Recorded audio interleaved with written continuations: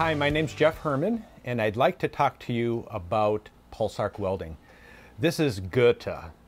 She's a lovely piece of equipment made in Germany by Lampert. This particular model is the PUK 5.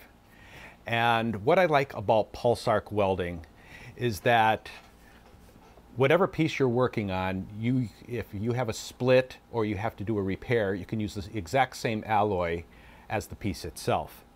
What I also like about this over laser welders is that I can work on a very, very large piece. Laser welders tend to have compartments that are smaller and primarily jewelry size. And so if I want to remove the engraving, which I'm sometimes asked to do from even a piece this size, a large tray, what I can do is use my articulating arm and extend it all the way. And I'll be able to weld right out here, looking through the microscope. So I could never fit this in a laser welding cabinet.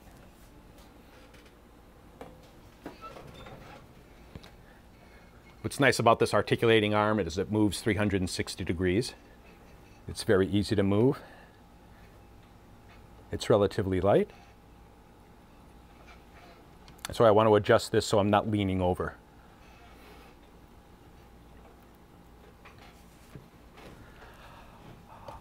So what I'm going to be welding is this powder jar cover. And over the years, it's been polished so many times and the metal is so thin that you can see that a couple of holes have developed. And I'm going to be filling in those holes with sterling.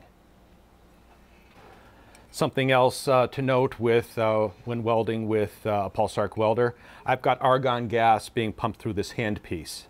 And it's providing a protective environment so I don't require any type of flux. And since the welding is so localized, I don't have to worry about any of the patina, the low-lying patina, even being removed from this surface, because since this is an antique, I'll want to maintain that patina. But I'm going to weld this from the inside.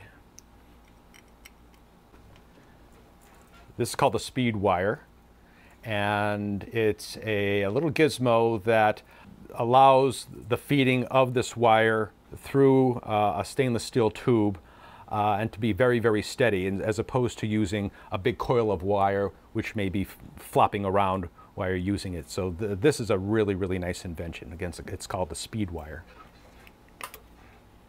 So I've located one of the holes, and I'm going to turn on my dust collector, essentially fume extractor in this case, because since I'm going to be melting metal, I want any of those metal fumes to be sucked into this inlet. I'm going to program this for silver. It has various settings for gold, platinum, palladium, and so on. And I'm going to choose the welding wire setting. I'll just click that and it automatically sets itself. Now it's just a basic setting on the power and the milliseconds, but since this is a very thin piece, I'm going to dial the power back quite a bit and the milliseconds back as well, just so I don't end up burning a hole through this piece.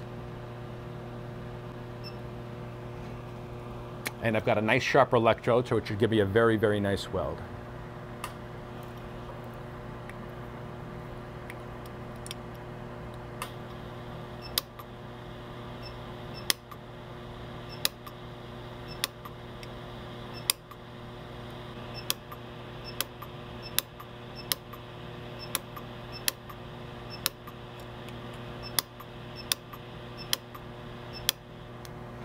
It's a rather lengthy process because I'm using 10 thousandths wire.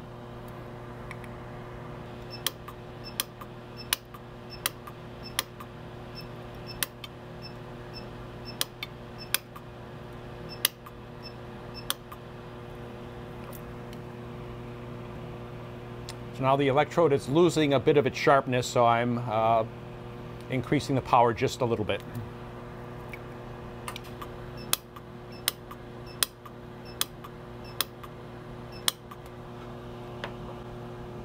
So now I'm done.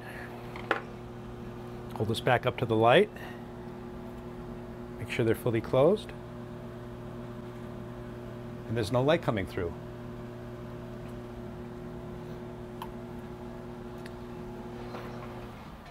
So the holes have been welded. There is a little bit of finishing that's going to have to be done after this, but I just wanted to give you an example of what pulse arc welding can do. And you'll see that the condition of the metal is the same. There's no fire stain on this piece, and even though I did the welding from the inside, I'll do some smoothing on the outside where those holes were, and just give it a quick buff and it'll be done.